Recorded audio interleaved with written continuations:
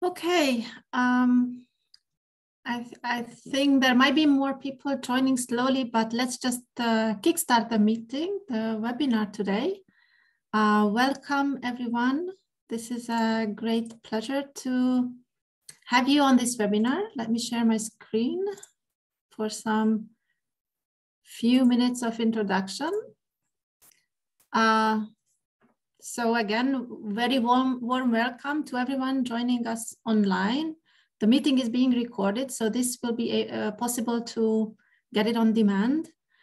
My name is Benigna Boza-Kiss. I work at the IIASA as a research scholar, and I will be moderating this webinar today, which is a co-joint Etudes CMCC webinar on sufficiency.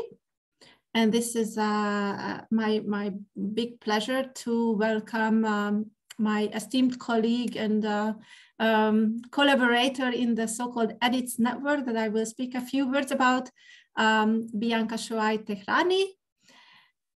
So, as I promised, a few words. What Etudes is? It's a network on energy demand changes induced by technological and social innovations. And this is actually our fourth webinar, and we will go on with some more interesting topics that are all related to somehow the demand side of the energy system. The Etudes network is coordinated by the Research Institute of Innovative Technology for the Earth Right in Japan and IIASA in Austria, with a very welcome funding from the ministry in Japan. And what this network is a practically voluntary collaboration of a very strange project where about 150 or over that researchers, experts join, and we collaborate in a number of ways to enhance the energy demand side of the energy system research and public information and policy support. So on one hand, we do some community building. We help each other, we bring together, we discuss, we meet regularly to have some thoughts shared, some presentations and ideas discussed. And these experts and researchers come from a very varied types of disciplines, not only energy system experts, but social scientists, modelers, policy supporters, even industry and practical people. We collaborate, so we define and find specific topics to work together on this energy demand side of the energy system, in which we transfer methodology, ideas, and knowledge. We share our current and relevant research, and we also identify topics that we can actually really collaborate, and we launch some work streams where we carry out shared research and modeling explorations. And then we inform the public or policy, for instance, via the COPs and some public engagement processes. And this whole Etudes builds on the so-called low energy demand scenario analysis carried out in 2018, published in 2018. And we inform and support policy making to enhance or engage with this low energy demand idea, which showed that with demand side changes on technology, on social innovations, on infrastructure changes, we could actually not increase but decrease the overall energy demand by mid-century, according to the LED scenario, by 40%. And so all the work circles around this idea.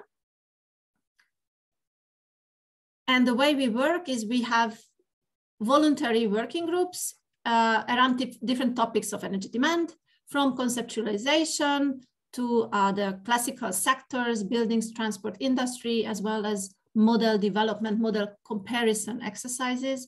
And we also collect and identify data or share data where people need it for their research.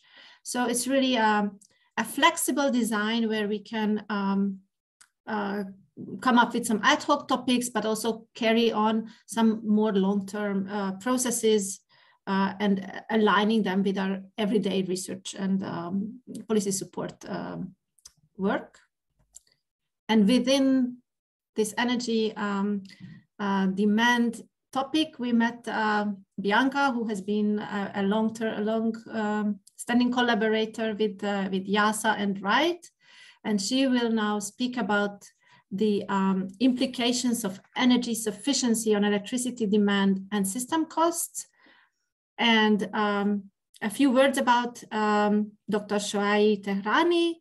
She has been in this decarbonization of energy system research arena for almost 15 years, gained her PhD in energy economics from CEA, the French Alternative Energies and Atomic Energy Commission.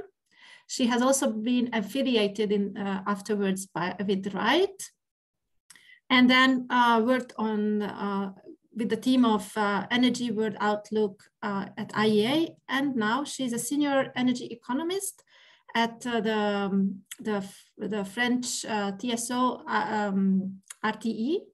And within this role, she has been working for quite some time now, years, on this on developing scenarios and understanding what a change in energy demand or electricity demand would actually mean for the whole system.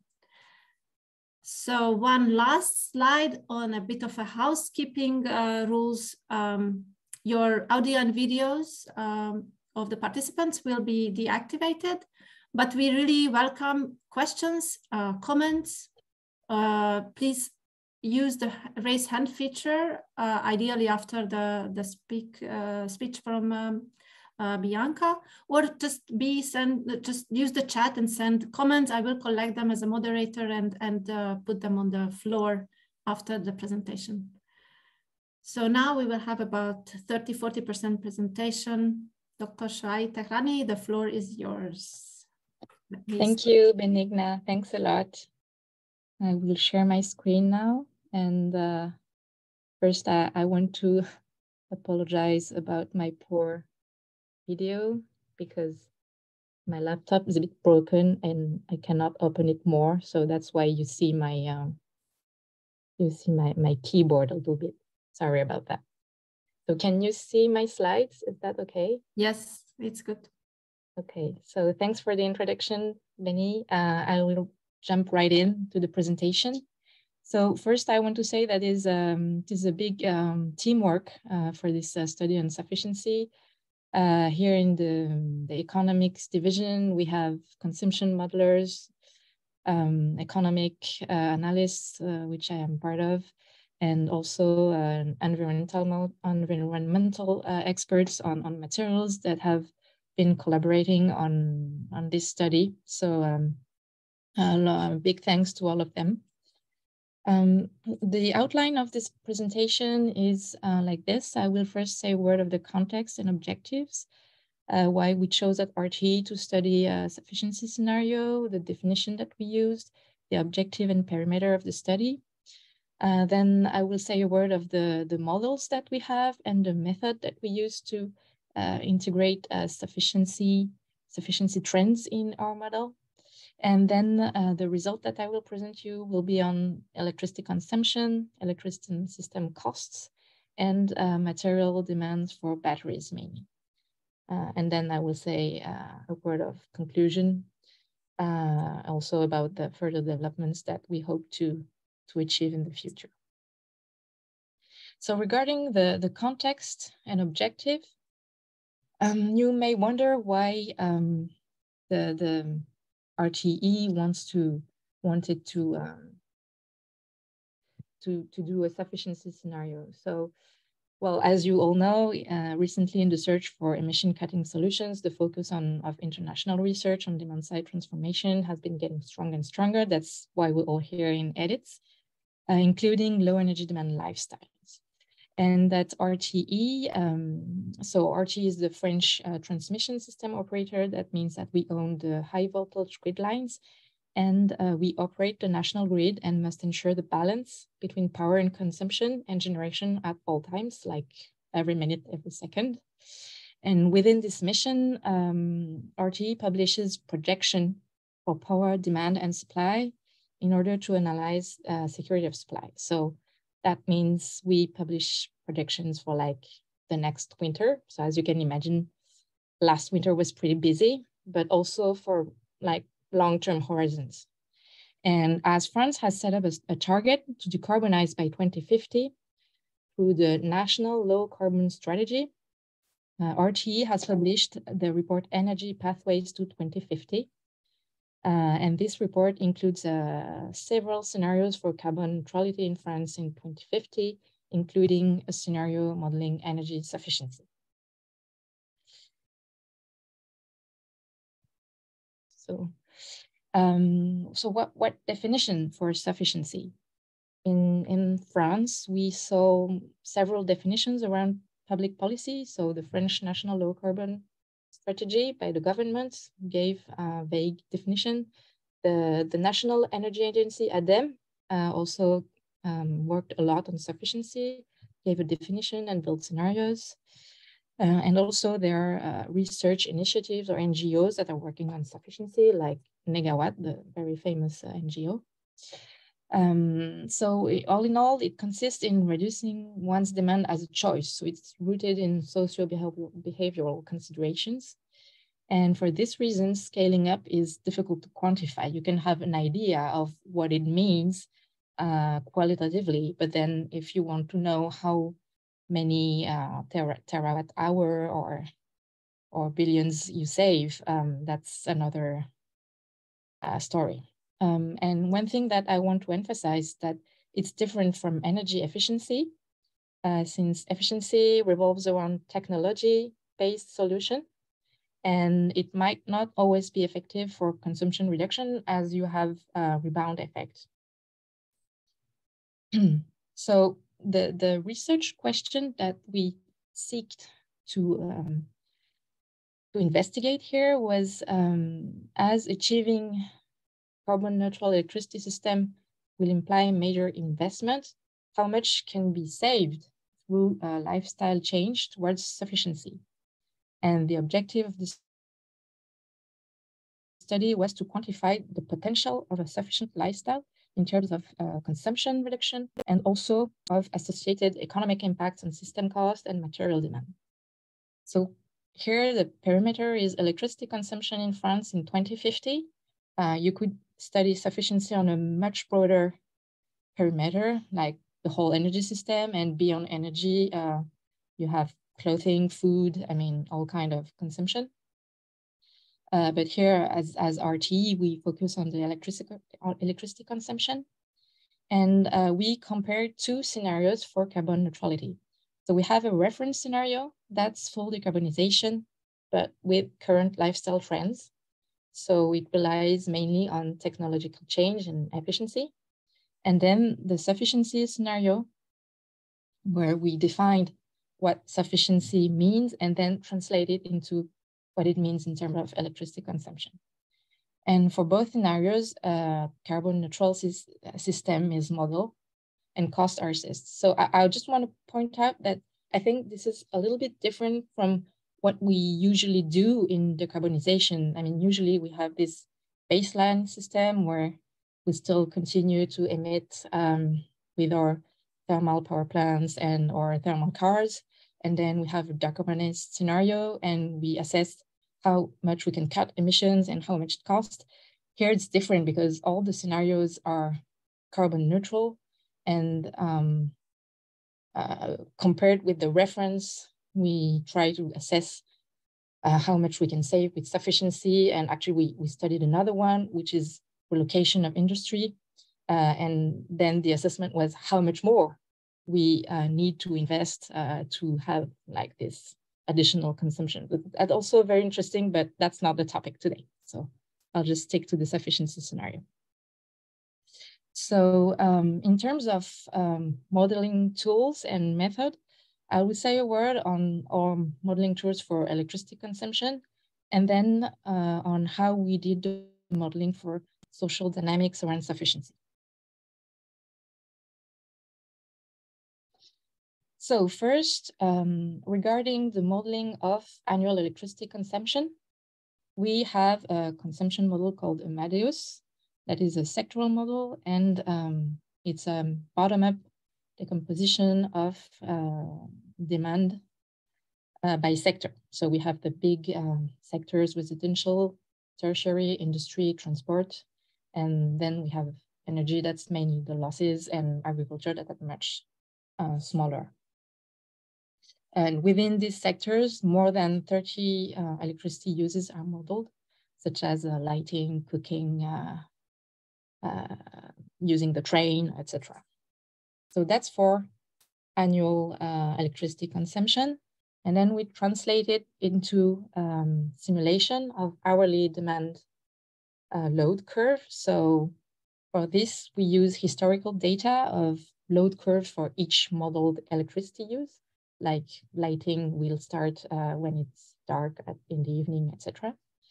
And we also model the sensitivity of electricity consumption to the weather, to meteorological conditions.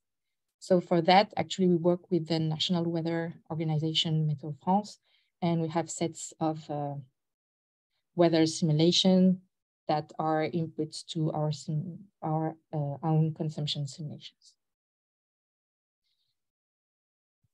So once we have this detailed hourly demand simulation, we need to simulate the power generation side. And for that, we have a software called Antares, and we have all the French power plants as input in this software.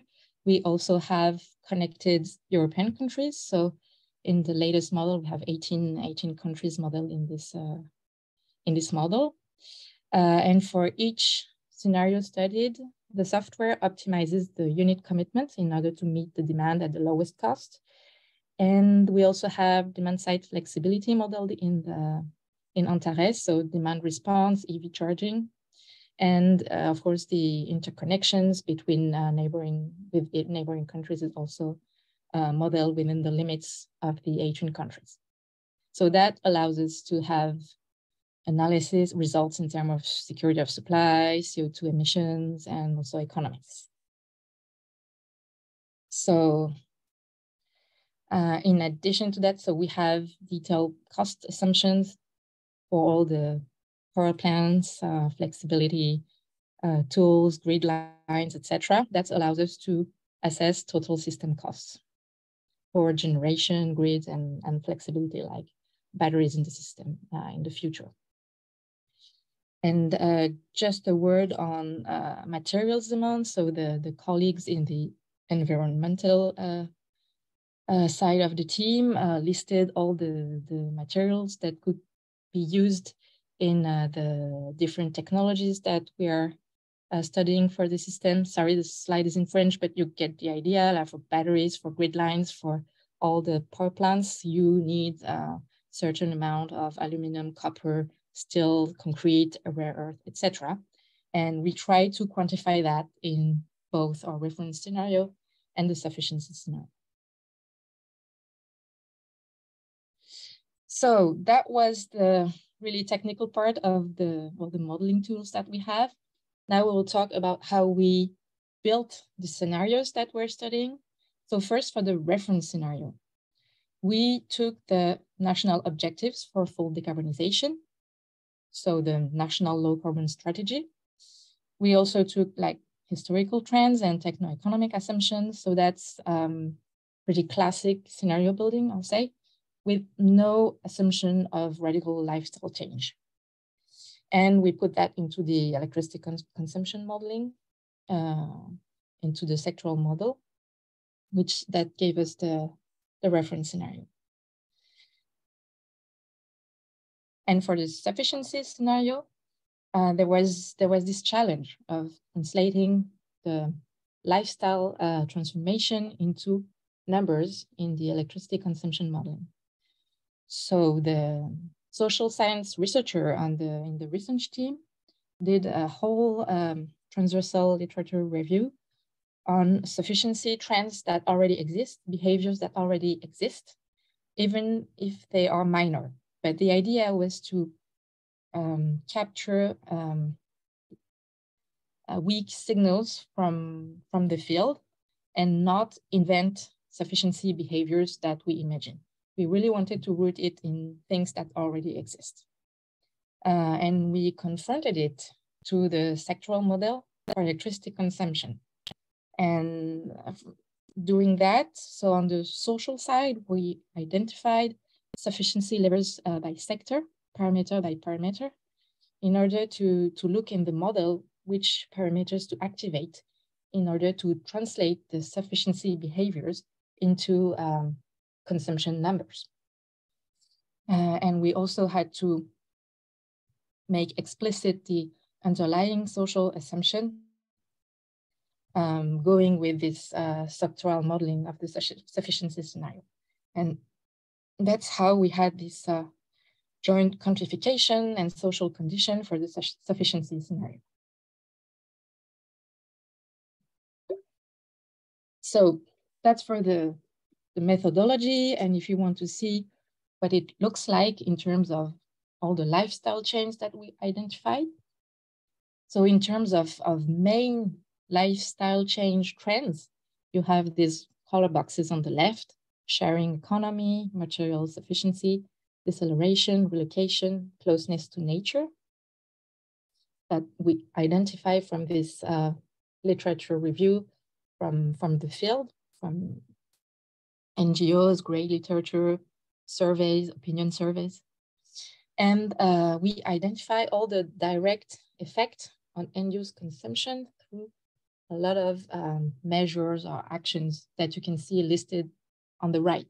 So sharing economy means shared facilities, equipments, car sharing. Material sufficiency means that you don't use too much space heating, you limit your hot water use, you try to use your equipment as long as possible, things like that.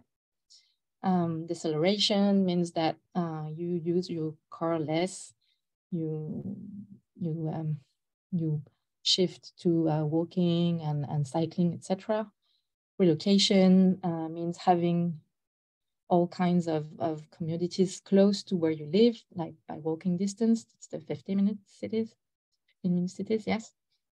Shorter freight distance, etc. Closeness to nature means less processed food, less one-use plastics, more biosourced materials for construction. So that's for the direct effect. And all these effects can be classified in the end-use sectors. So here we see that all the effects that I quoted are really identified in each sector. Some of them appear in both sectors. For instance, remote working will be relevant in the tertiary sector. It means less use, we need less office space, and also in transport, because you can cut, here we model that we cut by half transport for people who work in offices and can do remote working, just for this part of the population.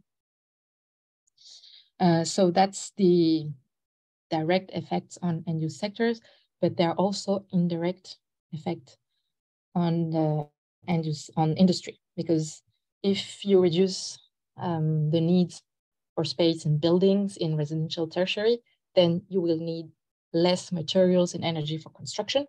And also, if you need less cars and you have smaller cars, you will need less car manufacturing in the industry. So we took all of that into account.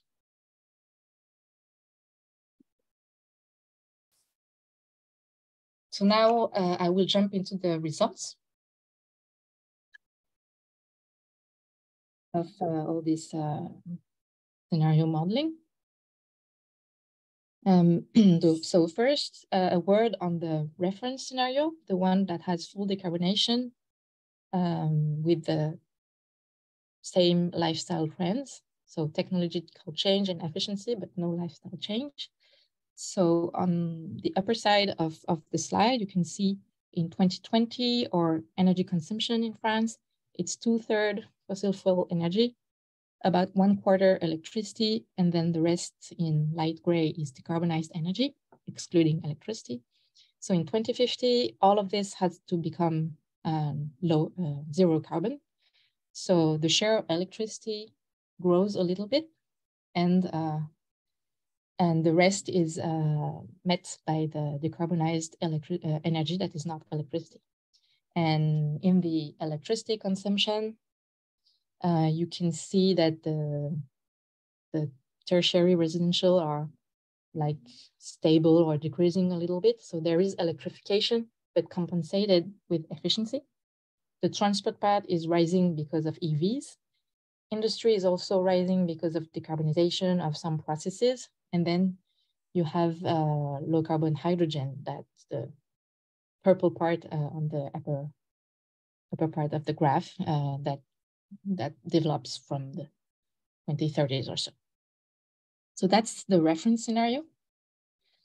And if you want to look at how much terawatt hour that represents in 2050, so today it's about 500 terawatt hours, and with the electrification, it will be about 650 terawatt hours in 2050. So if we want to compare that with the sufficiency scenario, so here on this slide, you have this reference scenario in the middle, in the light blue. And in this scenario, you can see that it already has a lot of efficiency compared to the very left scenario that is a theoretical one with no efficiency. So efficiency already allows to cut by 200 terawatt hours the electricity demand. And then the lifestyle change of sufficiency with all the actions that I showed earlier, it allows to cut 90 terawatt hours more, so about 50% of electricity consumption. Now, what does that mean? I mean, all of these scenarios are decarbonated anyway.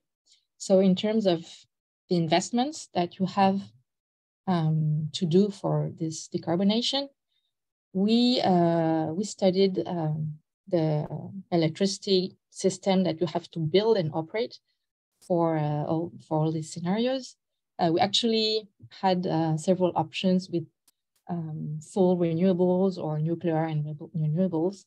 And in all cases, the sufficiency scenario allows a cost reduction around 15% on total yearly system cost. So that's pretty homogeneous with the electricity consumption reduction. But if we want to go further, so that's the savings in terms of electricity system costs, we can have a look at the material demand. And here we can see that the reduction is even more important.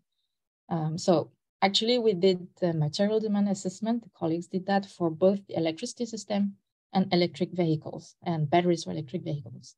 And batteries for electric vehicles are the biggest impact. So I will focus on this for the results.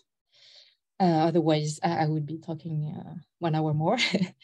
But you can see on this graph that comparing the reference scenario and sufficiency scenario, just on the EV battery side, the sufficiency scenario cuts demand by around 30% for copper and nickel.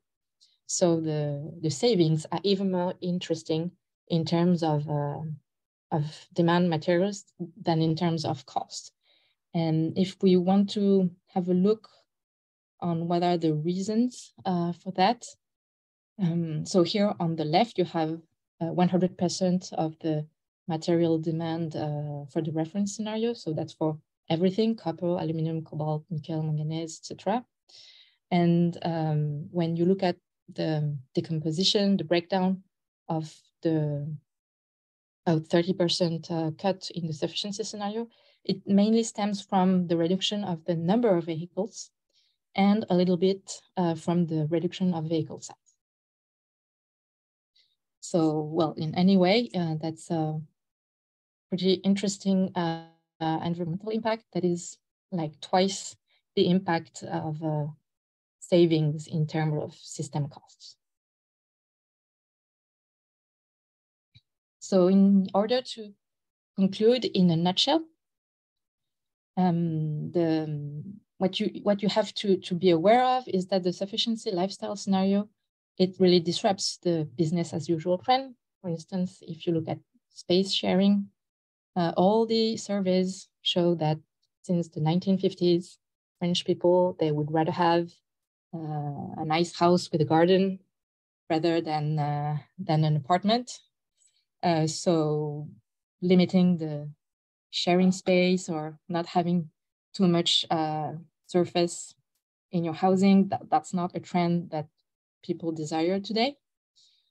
But still, if we look at the weak signals from the society right now, and we scale up these observed sufficiency trends, that could bring a reduction rate 15% of electricity consumption in 2050 compared to the reference scenario. And the savings in terms of system cost, the electricity system cost that you need to build, then you could lower that by also about 15%. And regarding materials, then you are more around 30% demand reduction. Of course, there are some limits, and it calls for further developments. So for instance, regarding the economic analysis, there are underlying policies for these sufficiency scenarios, investment to make in infrastructure, such as collective transportation, urban planning, things like that, that are not quantified here, but that we should quantify, and that possibly will be another area of research in the future. And beyond quantification, there is a big need to pursue investigation on lifestyle change, desirability, acceptability, so for more social science analysis regarding lifestyle change. So thanks a lot for your attention. And if you have any question, please ask them during the Q&A. Thank you very much, Bianca. This was very impressive. And I'm always very happy to see that not only researchers, so to say, but the TSO and different players, the market players are really thinking about the options towards different routes, be it sufficiency or extended efficiency. Now I would like to call for questions. I can see a question from Nuno Bento in the chat. So I start with that. You talked about the different material demands and the implications for material demands that are related to batteries and so on. But he asks, how about uranium? Have you looked at the dependency on uranium? Yes, we actually did. So the thing is, so in both scenarios, the nuclear capacity is the same. So the uranium demand does not change, but but we actually, we did look at that. We chose to have this kind of common, some common capacity levels, and then the sufficiency scenarios was allowed to save things a lot on flexibility, on grids, and on some renewable investments. But we could also have chosen another modeling with a less nuclear capacity in the sufficiency scenario, but that was not the case in this study. Okay, thank you so much. Another question still from Nuno, whether you looked at the implications, like kind of the positive implications, right? So how sufficiency changes in a positive way. Did you look at the kind of rebound? So obviously then more people will be using public buses, or you need to extend the infrastructure, or other impacts that are beyond the direct impacts of sufficient lifestyle. Is that included? So right now it's not, but we really want to investigate that further. Like, of course, we save because we need less capacity to produce electricity, but we need more trains. We have less trucks, but we have more freight trains. We have less cars, but we have more trams and metros in all middle cities. So that's, well, there is a trade-off between less spending in the electricity system and more spending in infrastructure that we did not quantify, but yeah, that's definitely a topic that we are planning to investigate at some point. I mean, these developments are really amazing. You have to consider that you cannot include everything, and I really appreciate that you have been taking a lot of steps already. So I also have some more questions, and I see that some more in the chat on these details. So really, I think we all just want to be informed, like what it really encompasses. And before I transfer the question from Shanhu, I was also wondering, and I think it's in line with this question, is so when you talk about sufficiency, you mostly mean kind of pure behavioral changes or lifestyle changes, but a lot of them are really a combination of technology and lifestyle, right? So just think about the rollout of heat pumps. So that means you need a behavioral, a lifestyle change, as well as a lot of technological. And I imagine this is really difficult to translate into quantitative estimates. So can you speak a little bit about how these assumptions are moved into numbers so that other modelers can also learn from this? Yes, with pleasure. Regarding heat pumps, it's actually we put that into efficiency. So there is a lot of electrification of heating through heat pumps that is already in the reference scenario, and in the sufficiency scenario, there aren't more heat pumps. It's just that people lower the heat in the houses, and they live in smaller houses with more shared space, etc. So the efficiency part and also the buildings retrofit is already taken into account in the reference scenario. So the idea was to separate as much as possible technological changes and lifestyle changes. So that's for this technological change part. And to give you an example on remote working. So for remote working, we took the proportion of French people who have an office work and who can do remote working. So for these people, that's about 1/3 of French people.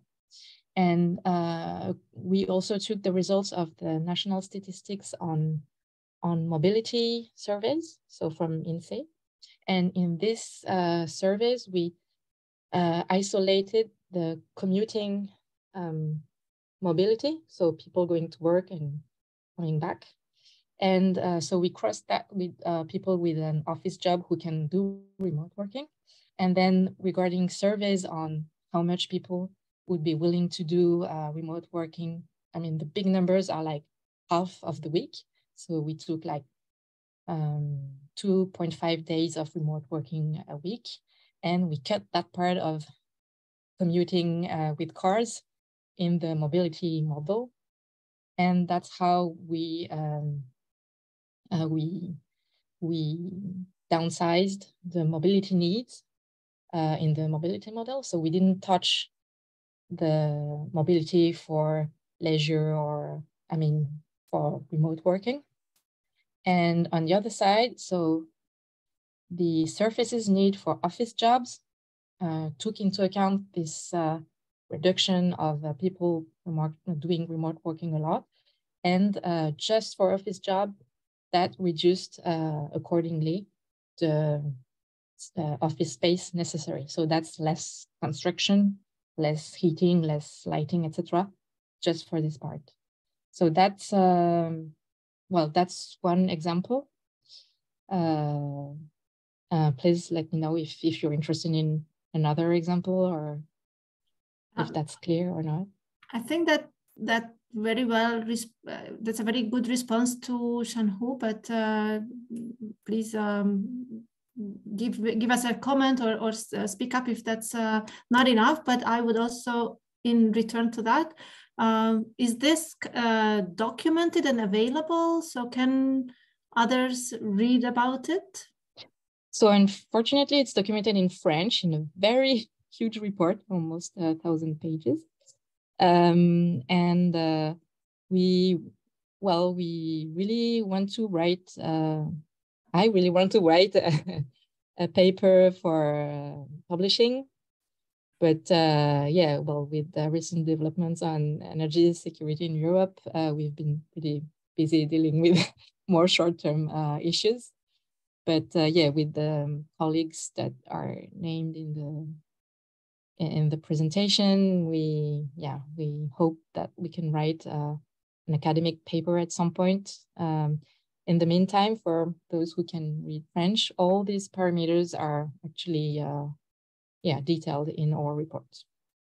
I dropped your English summary into the chat, so anybody interested, and maybe that has a link in it to the French part, or anybody can reach out to you, I suppose, for the French reports, and it would be amazing to have some publication about it. And just from a curiosity perspective, is this something RTE really supports? So is this an interest of the industrial market players to have publications and reach out to other researchers?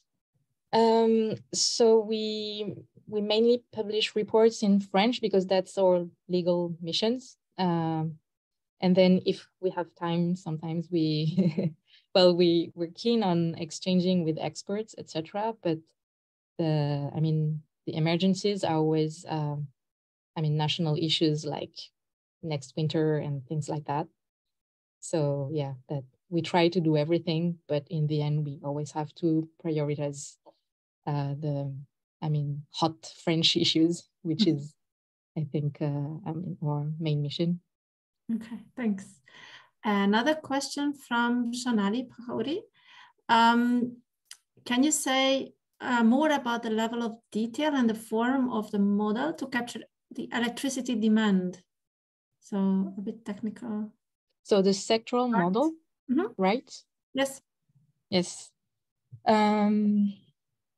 So maybe I can go back on to the slides that I have here. So here actually we have an Excel file, a big Excel file for each of these sectors. And for instance, for residential, we have we take from the national statistics the description of all of the number of households in France.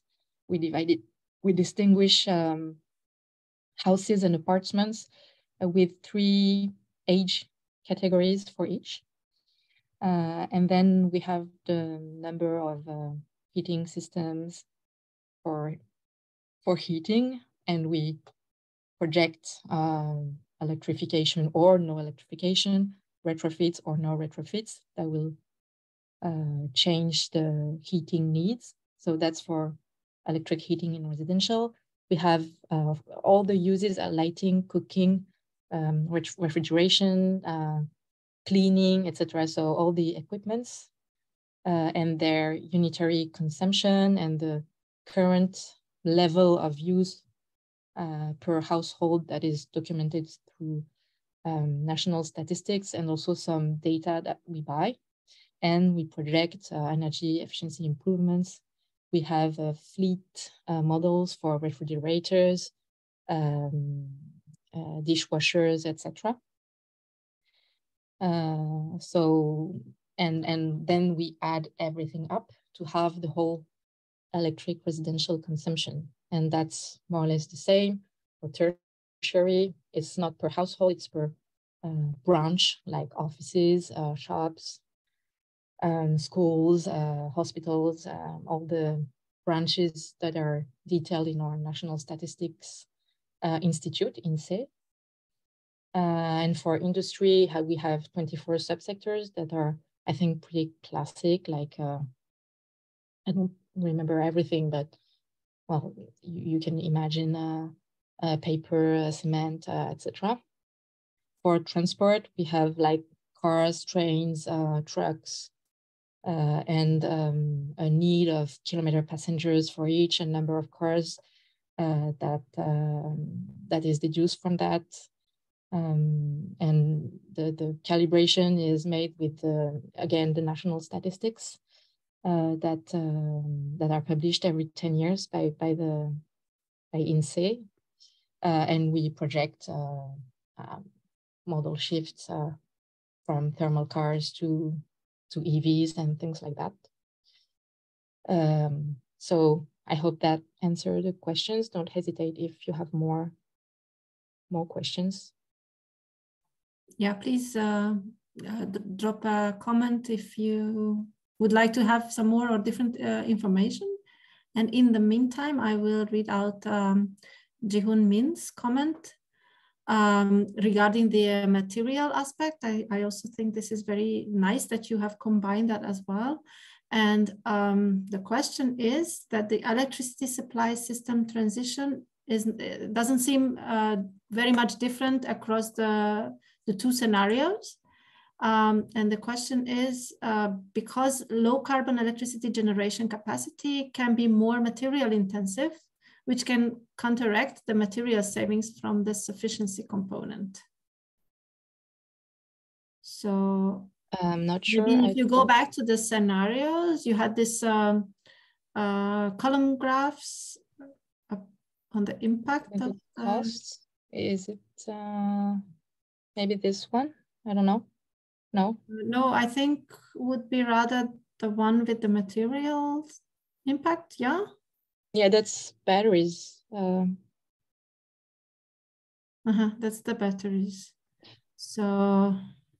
And actually, yeah, there would have been a lot of graphs, but if you want to look at the difference between the reference scenario and the sufficiency scenario, it's mainly on rare earth. In the sufficiency scenario, you, if I remember correctly, you save around 30% of the tons of rare earth compared with the reference scenario. Okay.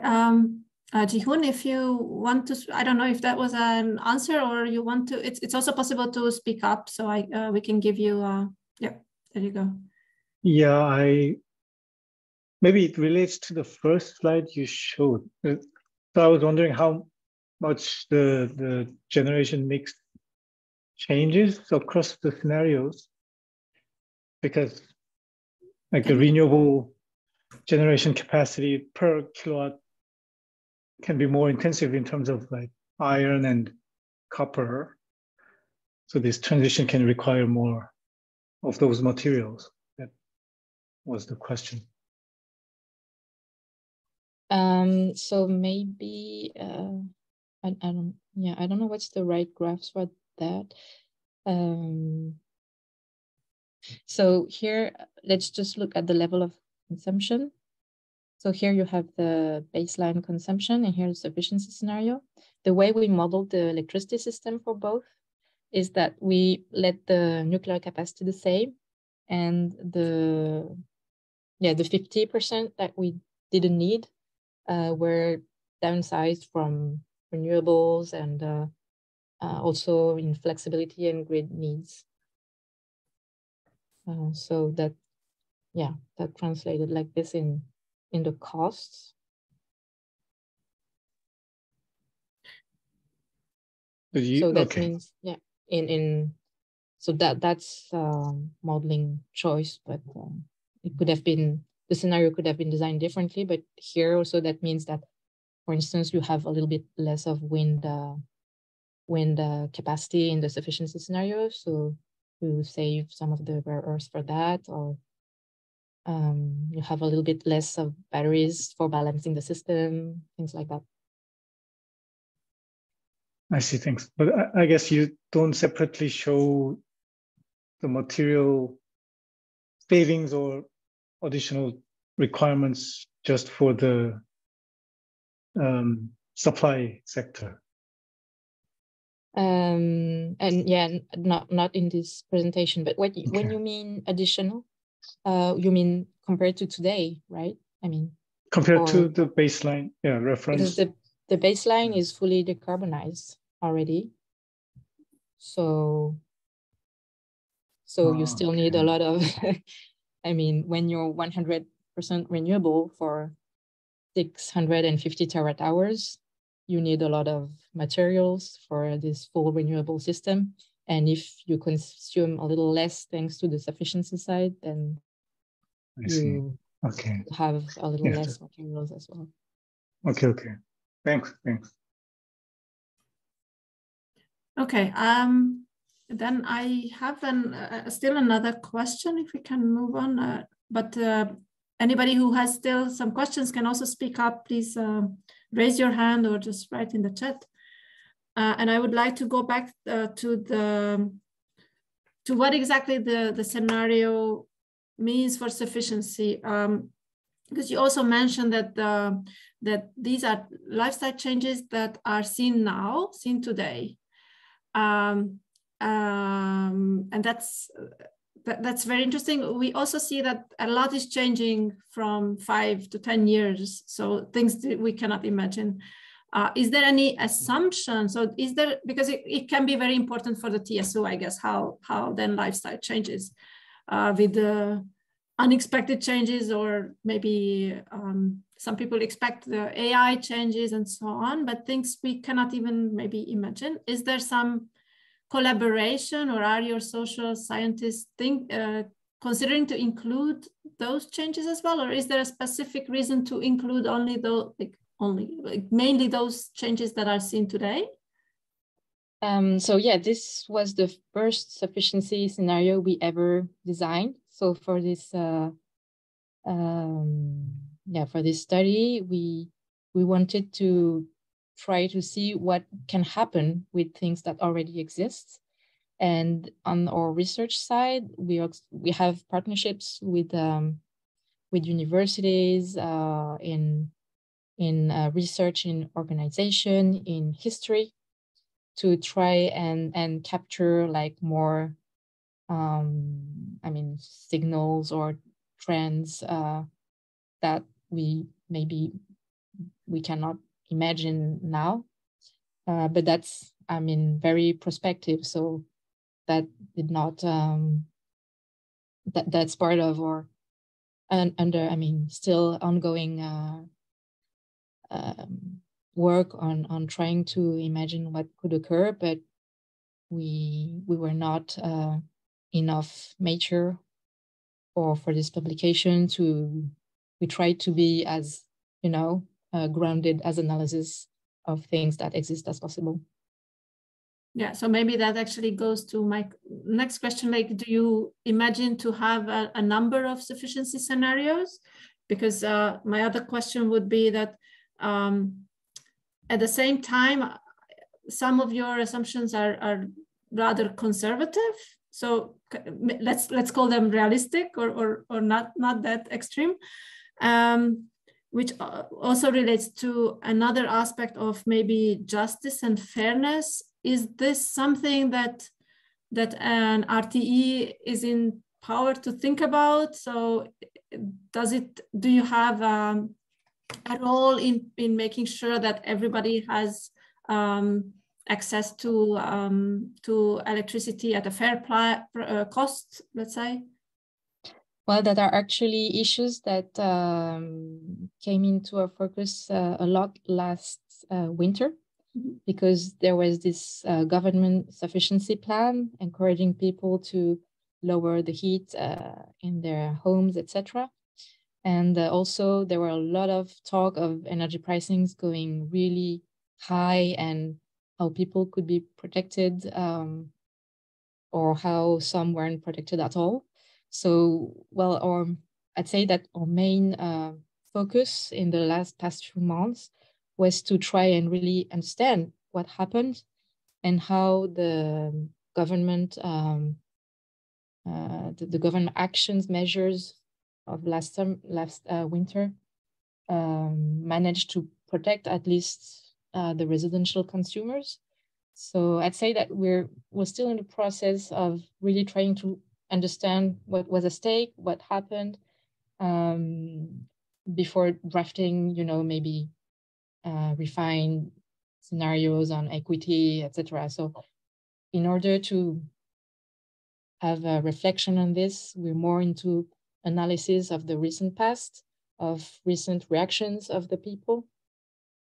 And once we get that from surveys of how people perceived energy transition before winter, after winter, and things like that, and what the data of last winter showed on people, because there were a lot of energy savings last winter, but was it because of the bills? Was it because people were good citizens? We still need to investigate to understand that and say, I don't know, interesting things about that. Okay, so we will be looking for those results. So that will be interesting. Yeah. So because we have eaten up most of our time, I will have just one last question.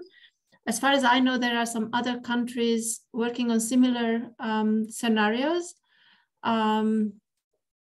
using, for instance, times or message or other models. Is there a work stream at RTE to collaborate with other countries potentially? Because I understand you're very focused on France, but is this something that can be rolled out to other locations or countries to think about sufficiency scenarios?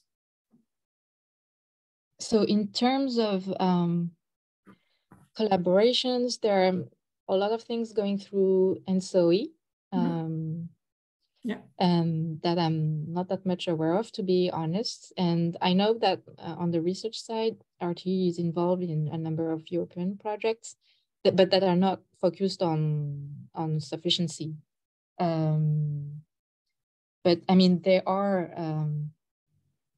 channels where RTE collaborates with other TSOs and other research facilities regarding this sufficiency scenario. So all the data is public, but it's still being rather new, I'd say.